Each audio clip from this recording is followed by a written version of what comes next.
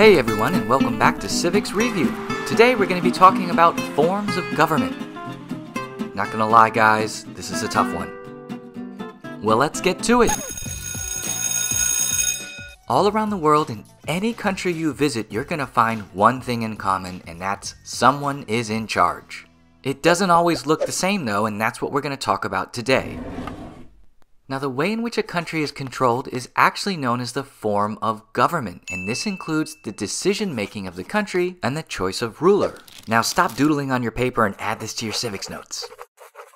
Now that we understand that a form of government is the way in which a government is controlled, who has the power and control in America? What's our form of government? I'll give you a second to think about it while I set up the forms of government chart that we're going to be adding to the notes.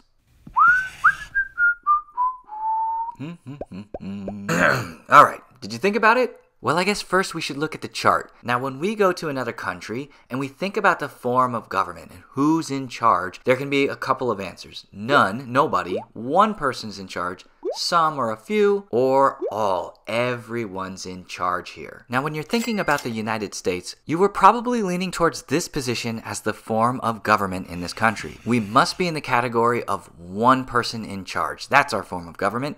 That's really good thinking, but that's actually wrong. In the United States, everyone has decision-making power in this country, and we exercise that power by voting. That's right, we vote for the president. It might not seem like the people have power, but without our vote, they don't get into office. And we call this form of government, when everyone has control of the government, as democracy. And this is one of the most popular forms of government in the world. Let's formally define this in our notes as decision-making of the country belongs to the people. And the people exercise that by voting. Think of voting as a steering wheel. The people can control and steer the government with their vote. Now, there are two kinds of democracies that you need to know for this test. One is direct democracy and the other is representative democracy. Let's go over direct democracy first. And this form of government is all in the name. We vote for things directly. Education, healthcare, who we trade with, the environment, even laws. That will all be up to the people in a direct democracy. Direct democracies work very well in smaller countries. You probably have direct democracy in your classroom. If there's some kind of issue that you guys are all deciding on, everybody has a vote, you vote directly on the issue, and then the majority wins. This does not work super well in a larger country. Let's say your classroom had 9,000 students in it and you wanted to do a vote. It could take an entire class period just to gather the votes, probably more. And what if there were multiple issues in which you needed to vote on? Like 6 things you wanted to vote on, and tomorrow you had 10 things you wanted to vote on. You can see that direct democracies involve a lot of citizen participation, and that's why we don't have this in the United States. Okay, let's examine representative democracies to note the differences.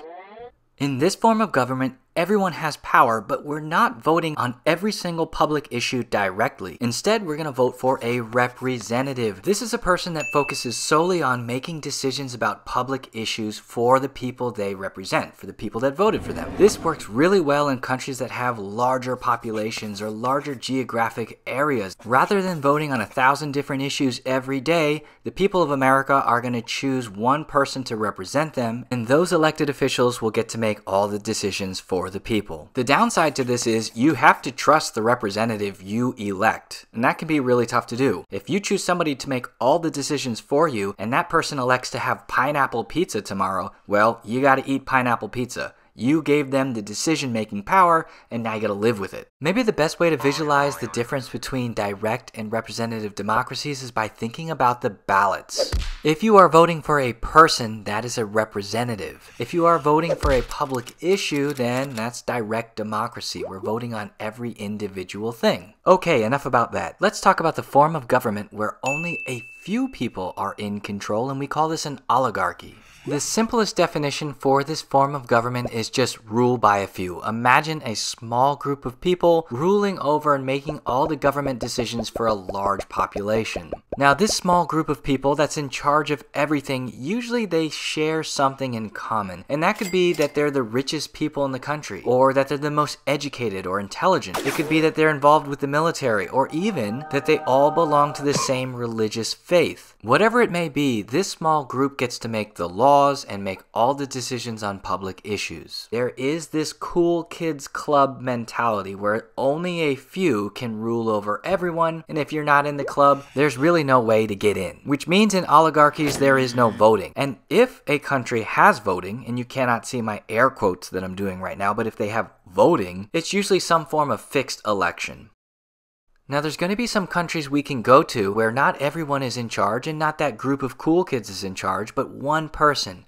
We can point to that one person and say they make all the decisions, you go complain to them. And these can be monarchies, dictatorships, or autocracies. And we'll start with monarchies first, and there's two types. Absolute monarchies and constitutional monarchies. And of course when we say monarch, we mean a king. You knew that, right?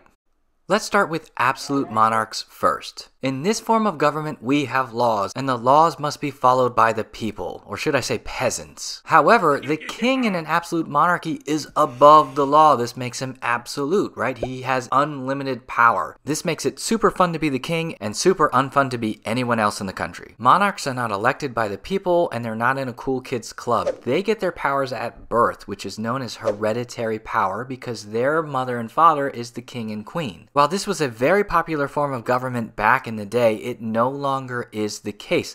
A lot of people don't like living in a system where their ruler is above the law. And nowadays, most forms of government that include a monarch are actually constitutional monarchies. And as you might have guessed, a constitutional monarch has to follow the laws or the constitution of the land. And this severely limits their power, right? If a king has to follow the same rules as you and I, what really makes them the king? And so most constitutional monarchs nowadays are more like ceremonial leaders of the country. But somebody's got to be there to wear the crown jewels and invite other world leaders into the castle.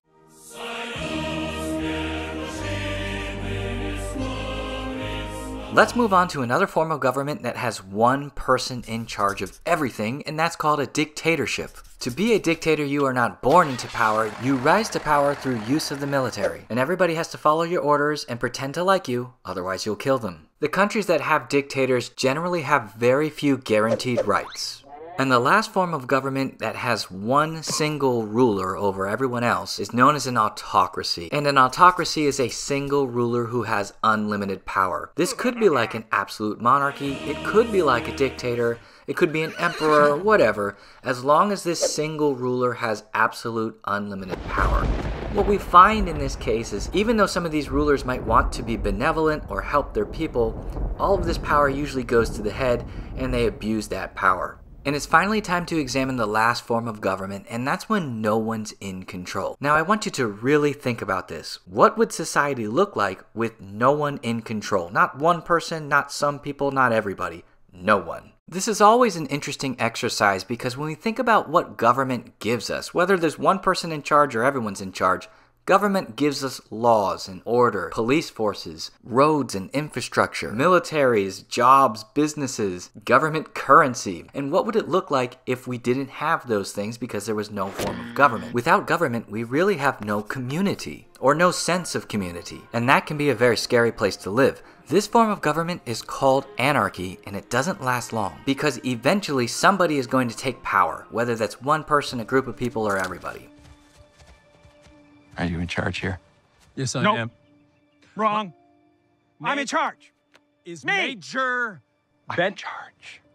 Okay, I really wish we could wrap up the video right here and say that's it, that's all the forms of government. But unfortunately, this is not just about who is in control of a country, it's also about the ideas of running a country, and usually that has to do with the economy and property. The two ideologies we are required to know for the state test are socialism and communism. Socialism is an idea where the government controls the means of production. I know that's confusing. Let's start at the top. In a country that has socialism, the government controls the businesses that produce goods. Now you're probably wondering, what's the point? Why have the government control things like making phones or shoes? The main reason is to balance the wealth of the country so that we don't have large differences in the wealthiest people and the poorest people. Alright, let's take a closer look at this so we can better understand it using an example. The company Nike makes $30 billion or more per year, and they have an owner. Now that owner makes the majority of that money, but but the thousands of employees that put the shoes together and ship them make significantly less money. However, a country with socialism would have the government run Nike, and they would design the shoes and set the means of productions and even the price. The government would then distribute that wealth to the citizens fairly or equally. Economic equality is a great goal, but there's going to be some positives and negatives to socialism. The positives are there's going to be a more balance of wealth in the country. The negatives are pretty severe. There's less incentive to work hard or start or create a business. Why start a company like Nike? You're not going to be making a lot of money. You're going to make the same amount of money as the workers that work for you. Another negative to this ideology of socialism is that the government doesn't always make the best choices. Like, what would government Nikes look like, and would anybody want to buy them? Now, please understand with socialism, it's not all or nothing. Some countries choose to have more socialism and other countries choose to have less. If you are in the USA and you are watching this video, chances are you're from public education. Your teacher has assigned you this video, and public education is free because it's run by the government in the USA. That's not to say that every business in America is social, but we do have some social programs. Other countries might have more. And finally, we have communism, where the government not only controls the means of production, but it also controls everyone's property. I like to think of socialism as ironing, and communism as extreme ironing. I mean, it just takes everything socialism does to the max. So what does it mean when the government owns your property? Well, look no further than the communist symbol of the sickle and hammer. This symbol represents the working class. You know, the ones not making millions and millions of dollars, the ones making the wealthy business owners rich. And along comes communist governments like the Soviet Union and the People's Republic of China. And they tell the laborers, if we rise to power, if we take over the government, then everybody will have the same. You'll never go hungry, you're gonna have a house and a car and food and clothes, and everything will be provided by the government. That sounds really appealing to somebody that has very little. The problem comes down to, can you trust those in power to make sure everybody gets the same? What we see historically is that the leaders of these governments oftentimes keep the wealth for themselves and share very little of it with the people. And there you have it, all the forms of government, all the ideologies of how you can run your government, all in one chart. But you're probably wondering, how am I going to remember all this stuff for the test, man? Just remember, someone is in charge. Ask yourself, how many people actually have the decision-making power here? If this is you and you're feeling totally overwhelmed right now, or you were spacing out during the video, the number one thing to remember is what the United States has. Our form of government is a representative democracy. Everyone has power in America, and we exercise that power by voting for representatives to make decisions in government for us. Okay, that's it for now. Thanks so much for sticking to the end of my video. I hope you enjoyed it. I hope you learned something. We'll make more videos soon.